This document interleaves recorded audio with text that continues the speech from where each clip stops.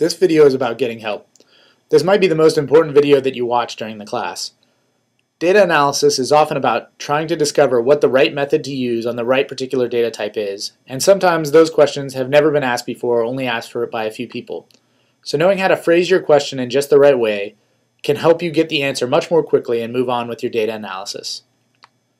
So first, a little bit about the difference between asking questions in a standard class and in a massive online open class like this one. In a standard class, there are about 30 or 100 people. You can raise your hand and ask a question, and the instructor will respond directly to you. In this class, there are almost 100,000 people enrolled, and you're going to be posting your questions to the message board. Then other people will vote on whether your question should be answered or not. Your instructor will respond as often as possible to as many of the questions as he can, but I might not be able to get to all of them. So your peers will also be responsible for responding to some of your questions. Knowing how to ask questions in the right way will save both you and the other people in the class a lot of time and help you get your data analysis done more quickly than you would if you start off asking questions in a way that makes it difficult to get answers. So the first thing to keep in mind is the fastest answer is often the one you find yourself.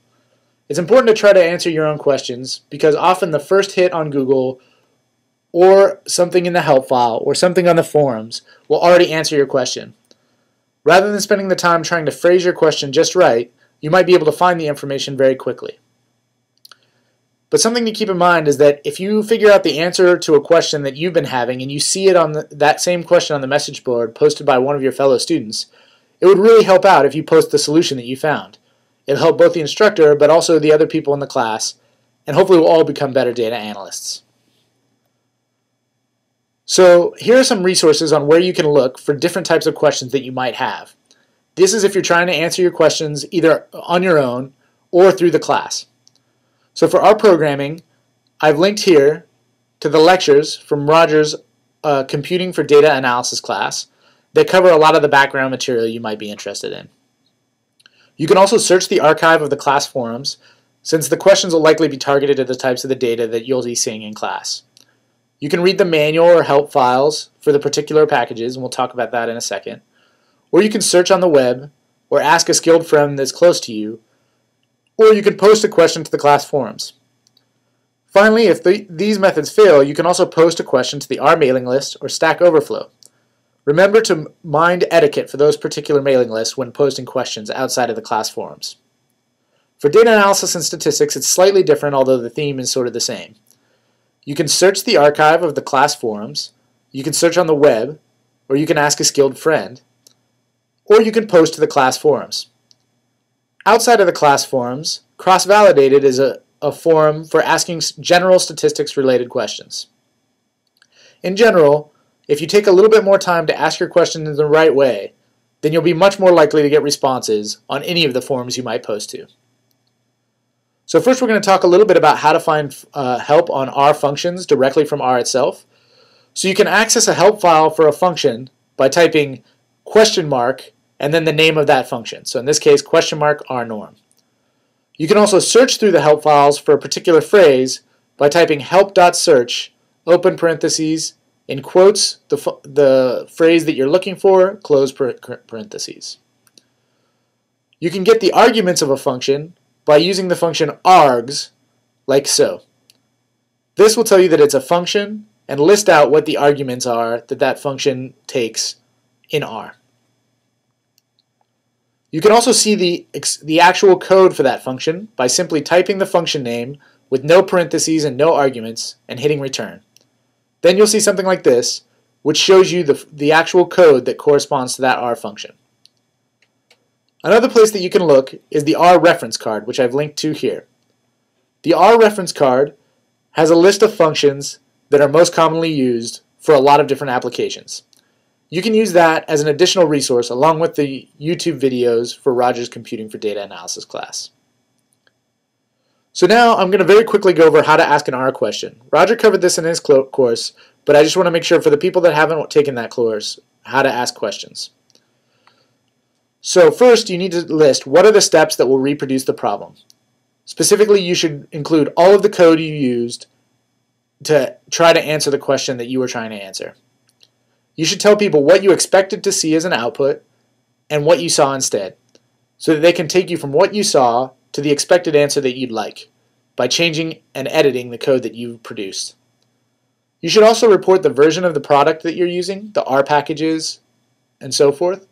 You should also report what operating system you're on, whether it's a Mac or a Windows machine, because sometimes the error messages and the particular nuances of R are specific to operating systems or to specific versions of packages. When you're asking a data analysis question, there's a similar set of things that you should think about. So first of all, you should state what the question you are trying to answer is, and the more explicit about that question you can be, the better you can be.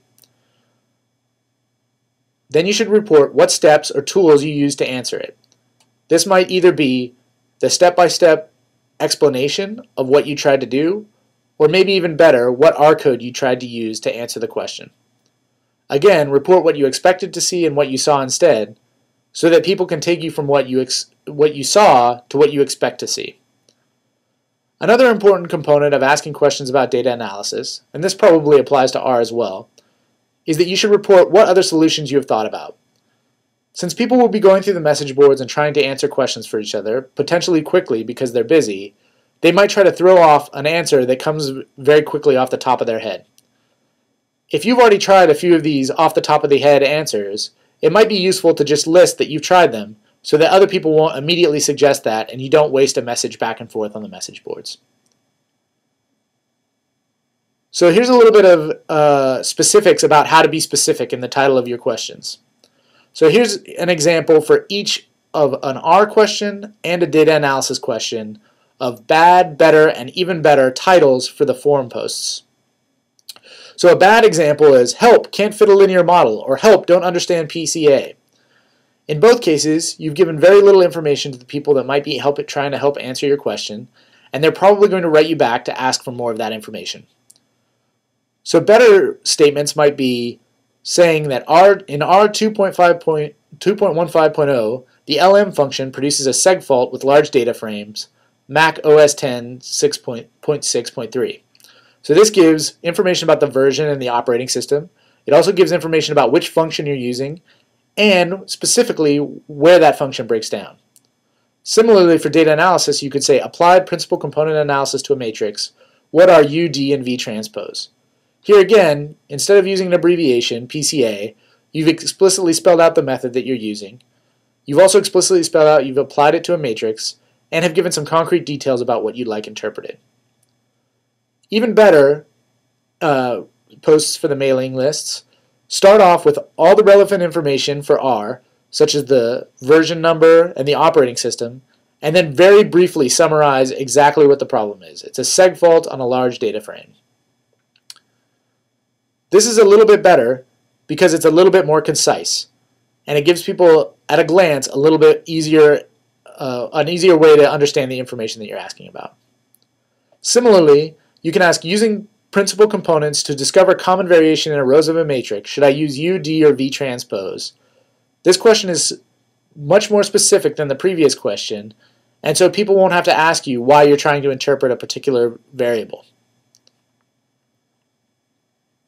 So on top of being specific, here's some other etiquette for forums or help sites. This applies both to our in-class forums and to forums you might post to elsewhere. Remember to describe the goal of what you're trying to do. Be very explicit so that people don't have to ask you for more information, but try not to be too verbose. The goal is to provide all the necessary information, but no more. It never hurts to be polite, and follow up your posts with solutions that you find. If somebody responds to you by email or in a way that doesn't appear on the forums, if you post the response on the forums and the answer, the solution to your question, it'll help everybody out. Remember to use the forums rather than emailing people directly. Some examples of don'ts. So some things that will slow down the response to your answer. First of all, if you immediately assume you found a bug in somebody else's software or grovel as a substitute for doing your own work, that will make people less inclined to respond. If you post homeworks on mailing lists, people probably won't respond. People can usually tell when you're posting a question, particularly on the in-class forums where you all have the same assignments. If you email multiple mailing lists at once or the wrong mailing list, your questions may get lost or people might not respond as quickly as you'd like. Another thing to do is to ask people to fix your code without explaining the problem. Just putting the code up and saying this code doesn't work won't lead to quick answers. Also, try not to ask your general data analysis questions on the R forums. Ask them in R forums or on cross-validated. Sorry. A note on Googling data analysis questions. The best place to start for general questions is on our forum. Stack Overflow and the R mailing list can be used for software questions, but you should stick to cross-validated for more general questions. Otherwise, you can Google data type, data analysis, or data type R package, where you replace data type with the data that you're interested in. For example, gene expression, data analysis, or gene expression R package. Another important thing to keep in mind is that you have to try to identify what data analysis is called for your data type. Data analysis isn't always called the same thing in all fields. In medical data, the data analysis is called biostatistics. Data analysis for web analytics is called data science. Data analysis for computer vision is called machine learning. Data analysis for learning about the structure of text is called natural language processing, and so on and so forth. So knowing what to call data analysis can often be half the hurdle. Here are some further resources that you might find useful when you're looking for help. First of all, again, the links to Roger's Computing for Data Analysis videos on YouTube. And then here's a set of very short, 2-minute long tutorials in R that can be useful if you have very specific things you're trying to figure out how to do with R. You might also find these data analysis resources useful. These are two statistical data analysis textbooks that are at a relatively moderate level that are available online. The Elements of Statistical Learning and Advanced Data Analysis from an Elementary Point of View. I'll also point out further resources when I talk about any specific method throughout the course of this course. The credits for these lectures go to Roger's Getting Help video for his Computing for Data Analysis class, and they're inspired by Eric Raymond's How to Ask Questions the Smart Way. Good luck, and I hope you get all of your questions answered.